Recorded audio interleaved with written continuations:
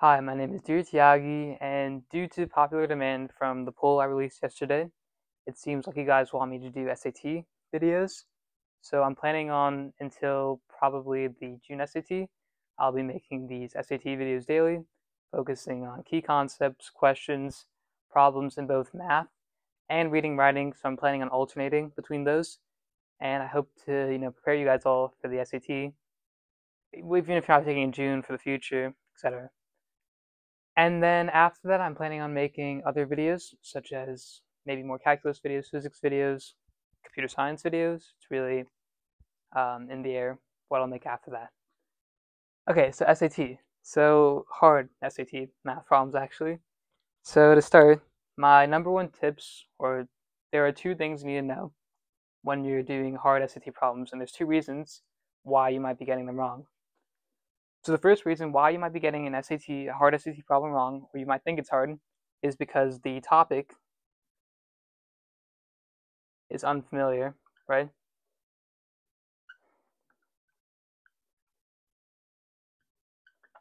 So if the topic's unfamiliar, then it's going to be hard because you won't know how to solve it. So my tip for these questions, if you have a hard topic, is to study these topics. It's kind of basic, but if you don't understand a topic or how to solve it, then there's no way you're going to get the question right, right? And I think the best way to identify these hard topics that you're unfamiliar with is just to take a practice test. Take a practice test, and when you're taking it, note down the topics or the problems that were hard to you because you didn't know the topic. And afterwards, what you can do is there's a ton of free resources online where you can see and learn about the topic. So, I'm a resource. I'll be posting videos on hard topics, but there's also other resources like Khan Academy and other YouTube videos. Second reason why a hard SAT question or SAT question might be hard might be a word problem or tricky wording, right?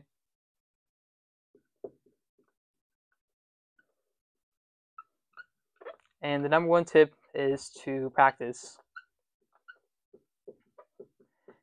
By practicing, you get to understand how these problems are worded, how College Board words them, and your brain gets into a pattern of knowing how to solve these problems and how to identify key pieces of information. So when studying for the SAT, I recommend only studying topics for maybe 10% of your time, and 90% of your time should be spent doing practice.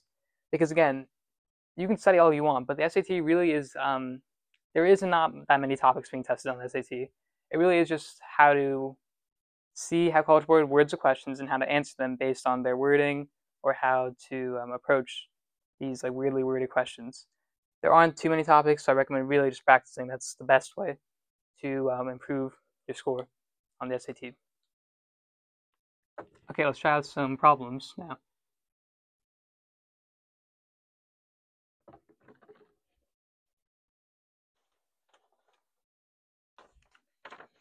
So I'm going to try out this. I printed out the problems and I'm just going to attach them here and we'll see if you guys can see them. I'm not sure. Okay, so this problem. During a month, Morgan ran R miles at 5 miles per hour and biked B miles at 10 miles per hour. She ran and biked a total of 200 miles that month and she biked for twice as many hours as she ran. What is the total number of miles that Morgan biked during that month? Okay, so she ran and biked a total. Well, first we need to set variables, right? So whenever you get a word problem like this, it gives you R and B. Well, they already gave us variables R and B. So R miles, B miles. Now it's set up an equation to actually solve the problem. So she says she ran and biked a total of 200 miles that month. So R represents the miles she ran, and B represents the miles she biked.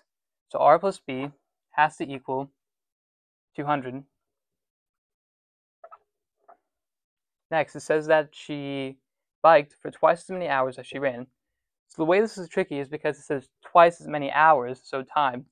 So the time of biking is twice the time of running. So 2 times time of running equals time of biking. But we don't have time of riding, time of biking. Whenever we have two equations, whenever we have two variables, we need two equations to solve it. In this case, we have 4 variables, so we need 4 equations to solve it. But we can actually represent TR and TB in terms of R and B. So a formula you need to know is that speed is equal to distance over time, right? So time is equal to distance over speed. Now we can represent these using this formula. So distance is r miles, or for r we'll say r miles, speed 5 miles per hour. So r over 5. So 2 r over 5. Same thing with biking. Biking is b miles at 10 miles per hour, so b over 10. Okay, so now we have two equations that we can solve for total number of miles that she biked during the month. So b is what we need to solve for. And so at this point, you can just plug it into your calculator to solve it. I don't have a calculator on me right now, so I'm just going to solve it by hand. But if we were solving it by hand, what we'd do is we'd isolate b, or r in this case. So let's say I isolated r, so 20 divided by 5, 4r equals b. So 5r equals 200, r equals 40. Therefore, b equals 160. And our answer is D, b equals 160. So again, the process with word problems is you have to read the problem, identify the variables you need, and write the equations. And then at that point, you can plug it into Desmos. If you plug it in, it'll give you an intersection point. You can find your answer through there. Or you can solve it. Again, don't solve it. It's probably easier just to use Desmos. It's faster. And you're less likely to make a mistake. Okay, next.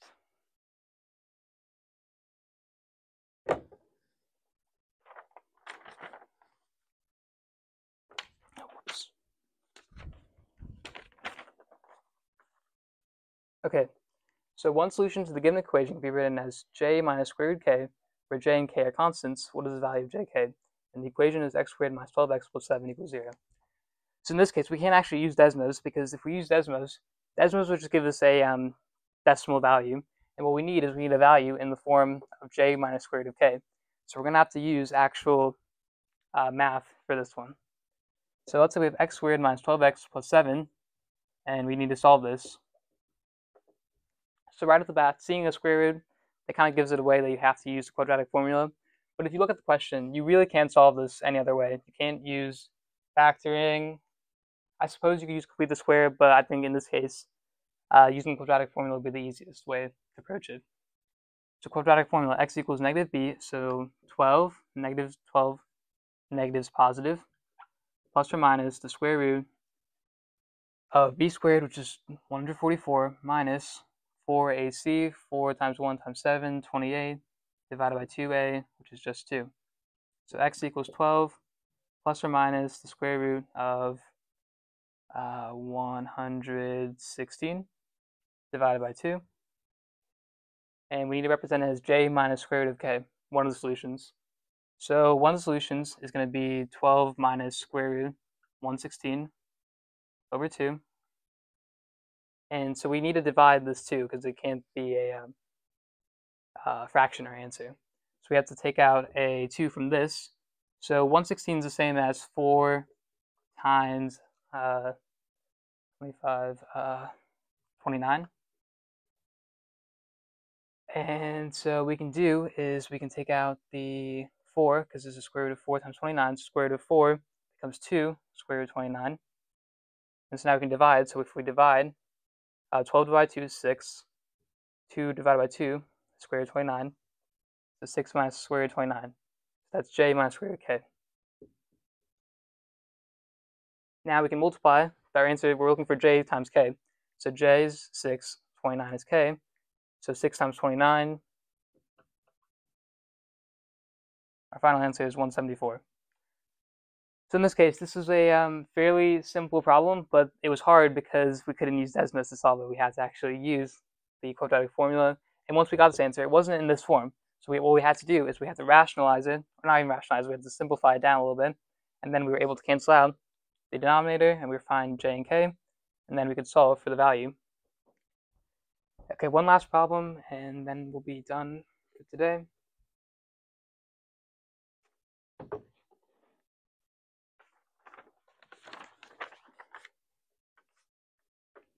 Okay, so if ABC is isosceles and M angle C equals 90 degrees, which of the following must be true?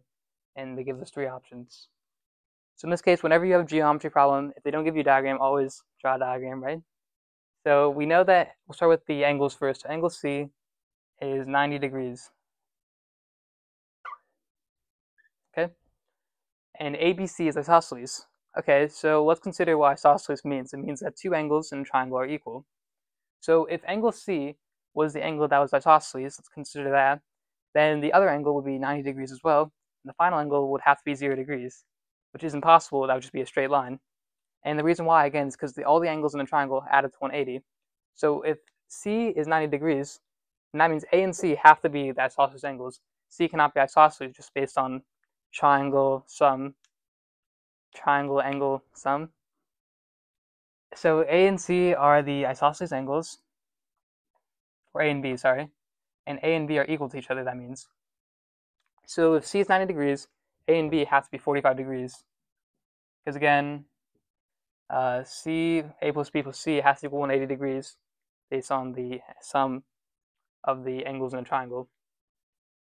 So if these are 45 degrees and that, so now we're looking at the values of the sides using tangent A and sine and cosine.